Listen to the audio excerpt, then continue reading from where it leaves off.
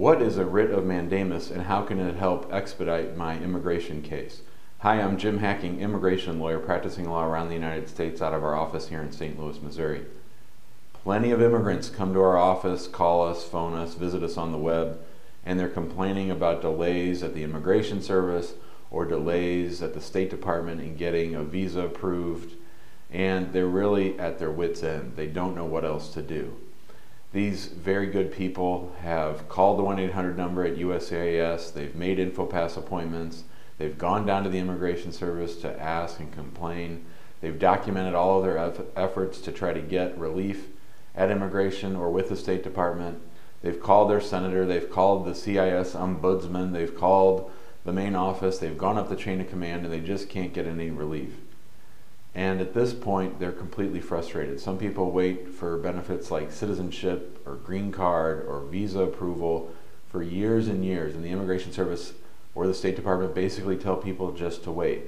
This brings in the writ of mandamus. It's a very old phrase. It's basically a legal mechanism that allows you to go into federal court and to ask a federal judge to make the Immigration Service or the State Department decide your case.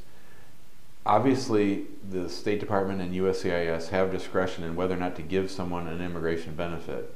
And so that means that they can either approve or deny a case, and that part's clear. But what the writ of mandamus does is that it makes them actually decide the case.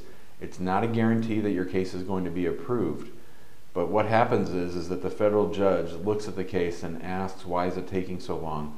And if all the lawsuit seeks to do is to obtain action on behalf of the federal agency that has the case, then the court has jurisdiction to compel action on behalf of those agencies.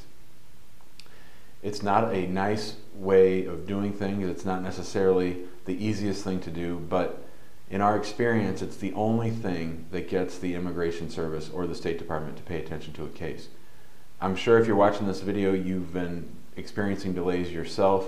You've heard a little bit about this writ of mandamus, so we wanted to shoot this video to try to break it down for you. Basically what we do is we draft a complaint and we file it in federal court, and after that the government has 60 days to respond. In many of the cases, we get movement within those 60 days. Things start happening, interviews get scheduled, requests for evidence get sent so they can update their records, and you can sort of find out what the problem is.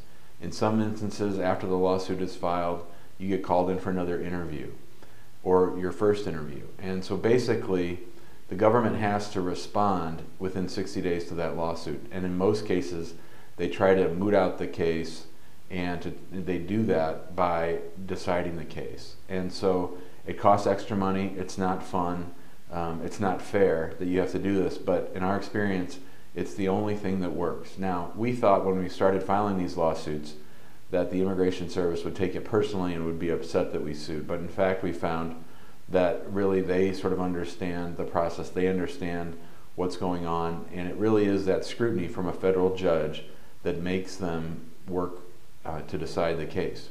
Now, in some instances, the government does decide to fight, and they do that sort of on a case-by-case basis. But we could probably count on one hand the number of instances where they actually did go ahead and fight.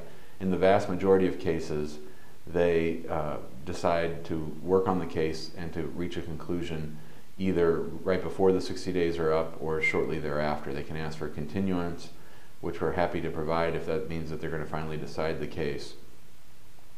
So these lawsuits work in certain kinds of cases. They work in naturalization delays, green card delays, and we've even had success suing the State Department over people's spouse-based visas overseas. And in our research, we've come across all kinds of cases where this has actually worked. A lot of it depends on which judge you get. Some judges are receptive to the plight of the aggrieved immigrant. Other judges bend over backwards to try to help the Immigration Service and to give them as much latitude in deciding the case as they can. So there's certainly an element of luck to it.